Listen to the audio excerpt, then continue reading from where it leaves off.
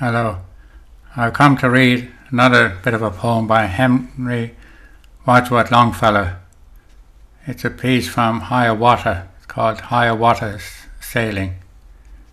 I hope you might enjoy it. Give me of your bark, O birch tree, of your yellow bark, O birch tree, growing by the rushing river, tall and stately in the valley. I a light canoe will build a swift sheermong for sailing, that shall float upon the river, like a yellow leaf in autumn,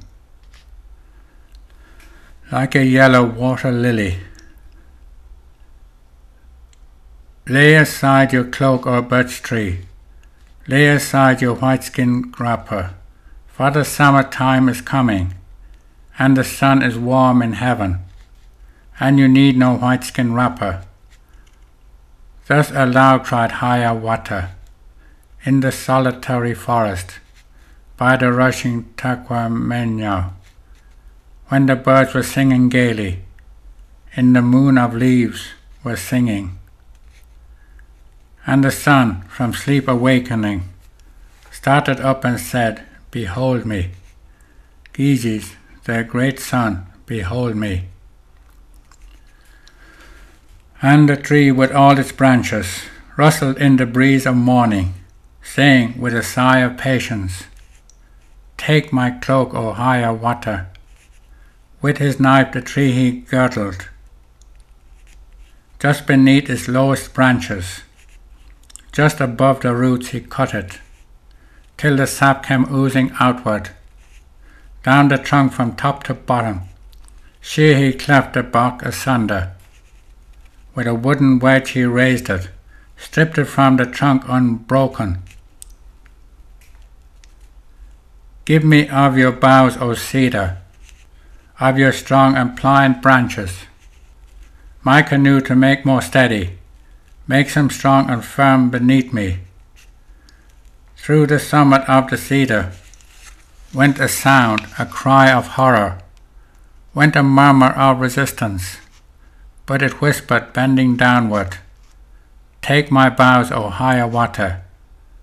Down he hewed the boughs of cedar, shaped them straightway to a framework. Like two boughs he formed and shaped them, like two bended boughs together. Give me of your roots, O tamarack, of your fibrous roots, O larch tree, my canoe to bind together, so to bind the ends together, that the water may not enter, that the river may not wet me. And the larch with all its fibers, shivering in the air of morning, touched his forehead with its tassels, said with one long sigh of sorrow, Take them all, O Hiawatha. From the earth he tore the fibers, tore the tough roots of the larch tree, closely sewed the bark together, bound it closely to the framework. Give me of your balm, O fir tree, of your balsam and your resin, so to close the seams together, that the water may not enter, that the river may not wet me.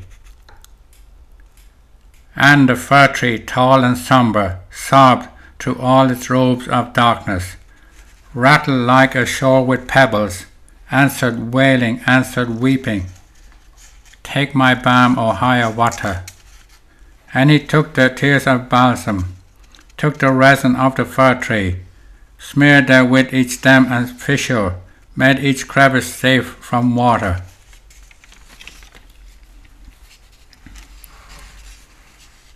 Give me of your quills, O hedgehog, all your quills, O Cadge the hedgehog. I will make a necklace of them, make a girdle for my beauty, and 2 stars to deck her bosom. From a hollow tree the hedgehog, with his sleepy eyes, looked at him, shot his shining quills like arrows, saying with a drowsy murmur, through the tangle of his whiskers, Take my quills, O Hiawatha. From the ground the quills he gathered, all the little shining arrows, stain them red and blue and yellow, with the juice of roots and berries.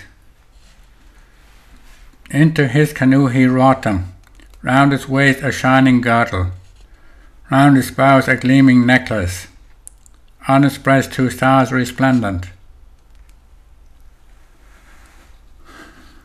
Thus the birch canoe was builded in the valley by the river, in the bosom of the forest, and the forest life was in it, all its mystery and its magic, all the lightness of the birch tree, all the toughness of the cedar, all the larch's subtle sinews, and it floated on the river like a yellow leaf in autumn, like a yellow water lily. Paddles none had Hiawatha, paddles none he had or needed, for his thoughts as paddles served him, and his wishes served to guide him. Swift or slow at will he glided, fear to right or left at pleasure.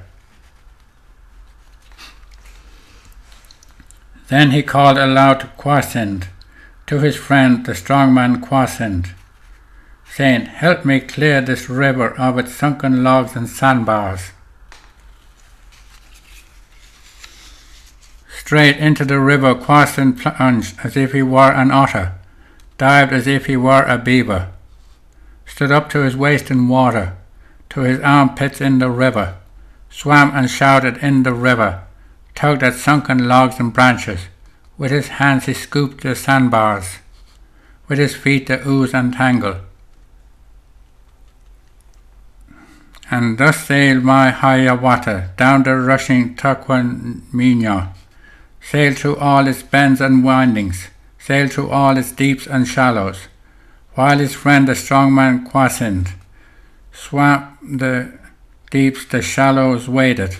Up and down the river went they, in and out among its islands, cleared its bed of root and sandbar, dragged the dead trees from its channel, made its passage safe and certain, made a pathway for the people, from its spring among the mountains, to the waters of Pawating, to the bay of Taquamanu. Oh, that's the end of that part of the poem. Thank you for listening.